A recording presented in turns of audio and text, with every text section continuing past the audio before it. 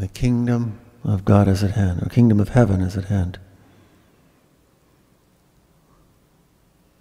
It was words similar to these that St. Nicholas, whom we celebrate today with his companions, told his fellow friars when they were just about to be hauled off to be martyred. This was in Gorkum in Holland in the 1500s.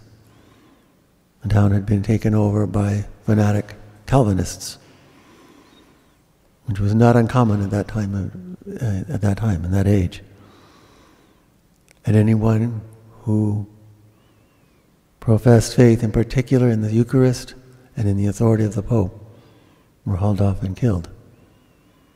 And so it was for this community of friars, Franciscan friars, as well as, I believe, 3 diocesans and 1 Norbertine, James by name, and several other that's the group, about 12 of them, I think. Anyways, they were taken from their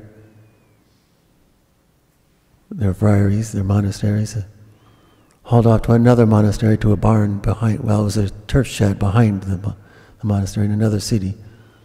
And when they refused to give up the faith and refused to deny the Eucharist and the authority of the Pope, they were carelessly hung on the rafters and ladders and thus gave up their lives.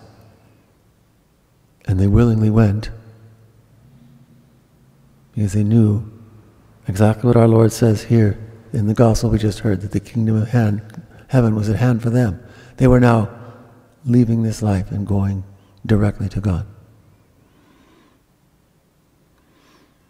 And that is the message that God, our Lord, gives us in the gospel today. If we too remain faithful, we too, the kingdom of heaven is at hand for us too. It will lead us there too. Let us then in all things remain faithful, always unswerving, never willing to give up that faith, even in the face of the most difficult trials. Always remain firm,